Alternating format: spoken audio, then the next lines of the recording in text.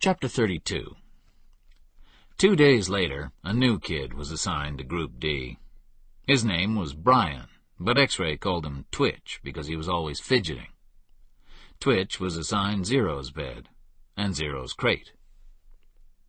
Vacancies don't last long at Camp Green Lake. Twitch had been arrested for stealing a car. He claimed he could break into a car, disconnect the alarm, and hotwire the engine, all in less than a minute.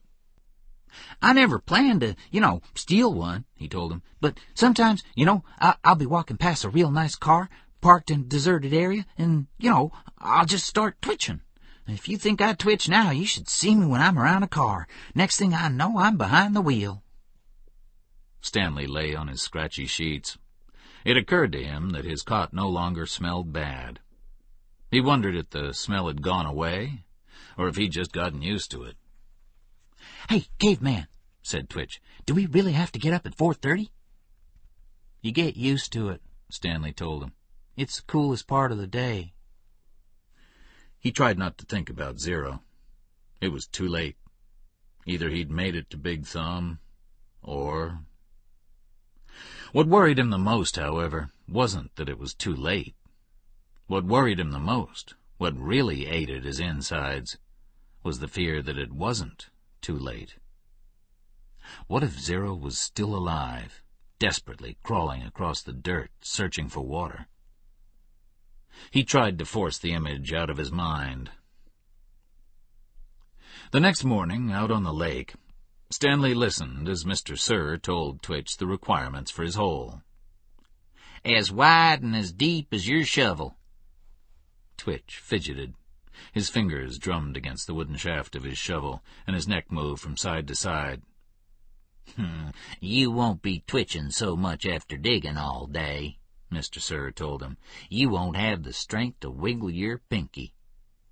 He popped some sunflower seeds in his mouth, deftly chewed them, and spat out the shells. "This isn't a Girl Scout camp." The water truck came shortly after sunrise. Stanley got in line behind Magnet, ahead of Twitch. What if it's not too late? He watched Mr. Sir fill X-ray's canteen.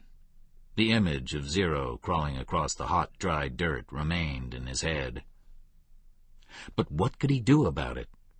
Even if Zero was somehow alive after more than 4 days, how would Stanley ever find him?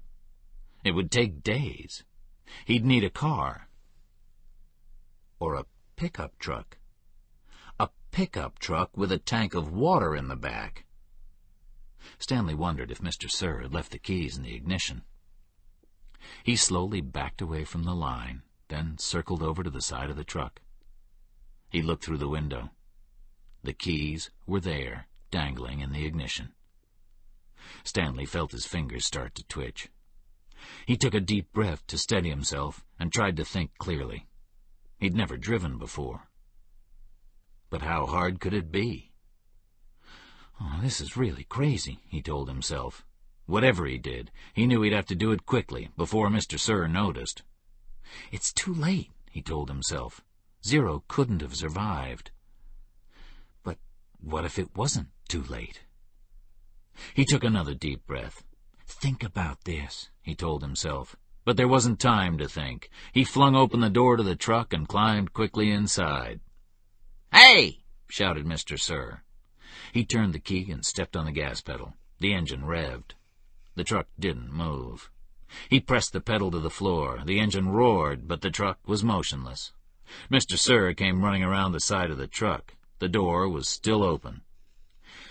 "Put it in gear!" shouted Twitch. The gear shift was on the floor next to the seat. Stanley pulled the lever back until the arrow pointed to the letter D for drive. The truck lurched forward. Stanley jerked back against the seat and tightly gripped the wheel as the truck accelerated. His foot was pressed to the floor. The truck went faster and faster across the dry lake bed. It bounced over a pile of dirt. Suddenly, Stanley was slammed forward, then instantly backward as an airbag exploded in his face. He fell out of the open door and onto the ground. He'd driven straight into a hole. He lay on the dirt, staring at the truck, which stuck lopsided into the ground. He sighed. He couldn't blame his no-good, dirty, rotten, pig-stealing great-great-grandfather this time. This time, it was his own fault, 100%. He had probably just done the stupidest thing he'd ever done in his short and miserable life. He managed to get to his feet. He was sore, but didn't think he'd broken any bones. He glanced back at Mr. Sir, who remained where he was, staring at Stanley. He ran.